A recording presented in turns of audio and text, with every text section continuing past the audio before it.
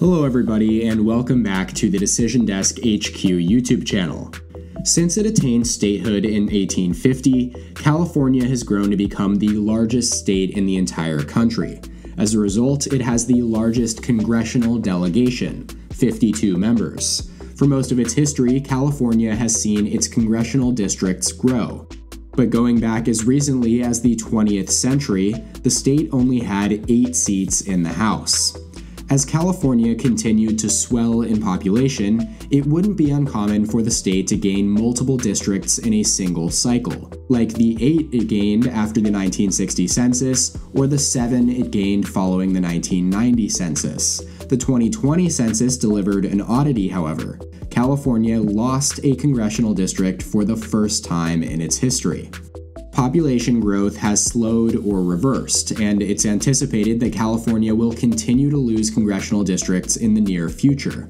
In fact, if current trends continue, the state could lose as many as 5 congressional districts in the 2030 reapportionment cycle. As a result of Proposition 20 passing in 2010, both California's congressional and legislative maps are drawn by an independent commission. The 14-member panel has 5 Democrats, 5 Republicans, and 4 independents. The most recent redistricting commission had a decidedly liberal bent, with even one of its most Republican members, Jane Anderson of Berkeley, seemingly leaning left. It's not a surprise then that the current map made some unusual decisions that benefited Democrats on paper.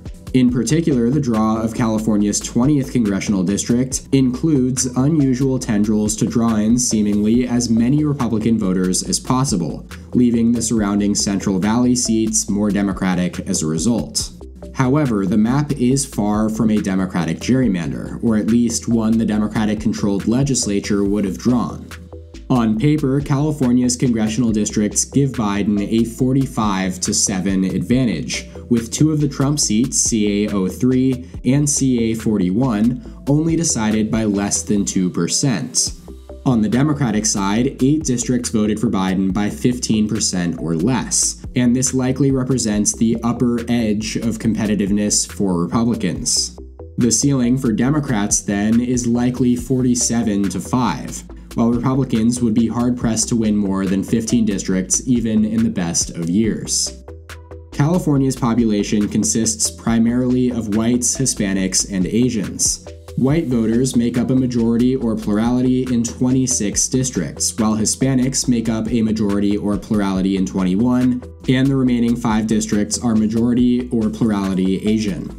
As you can tell, many congressional districts in California are extremely diverse, and a large number do not have a single racial group comprising a majority of the population. White voters are predominant in Northern California, the southern and western LA suburbs, and parts of the Central Valley and Bay Area. The whitest district in the state is CA03, which stretches from the Sacramento suburbs into ski country. Hispanic voters make up the largest share of the electorate in the Central Valley and many Los Angeles area districts. The district with the largest Hispanic population, CA22, stretches from Kings and Tulare counties into Bakersfield. Asian voters are concentrated in the Bay Area and Los Angeles suburbs. Only one district, the San Jose-based CA17, has a majority Asian population, although 2 others, CA45 and CA28, are over 40% Asian. California does not have a very large black population. Black voters are mainly concentrated in a handful of districts in the Los Angeles area, specifically CA37 and CA43, where black voters make up over 25% of the electorate, and the Oakland and Berkeley-based CA12, where black voters are 18% of the electorate. Educational attainment in California is broadly well above average, but in many ways represents an extreme. California has 18 of the top 100 districts in college education, but also 18 of the top 100 least college-educated districts.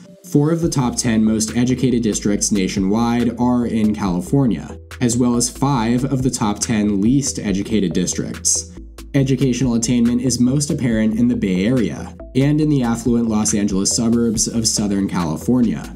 In CA 36, which encompasses affluent neighborhoods in Los Angeles County, 64% of adults have a bachelor's degree or higher, the third largest total in the United States.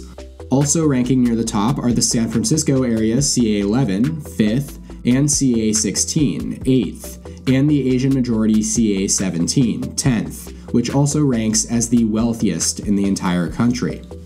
In contrast, college education is lowest in the state's Central Valley, which has a large Hispanic population and a heavy focus on agriculture, as well as the more rural areas in the far reaches of San Bernardino, Riverside, and Imperial counties.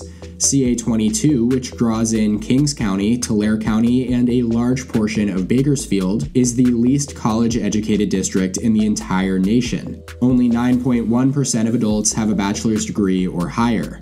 And neighboring CA 13 is the third least college-educated at 12.2%.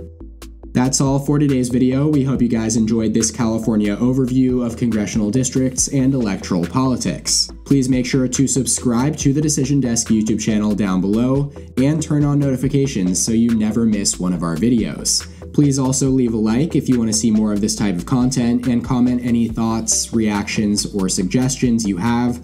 All comments are welcome and appreciated. We'll see you next time.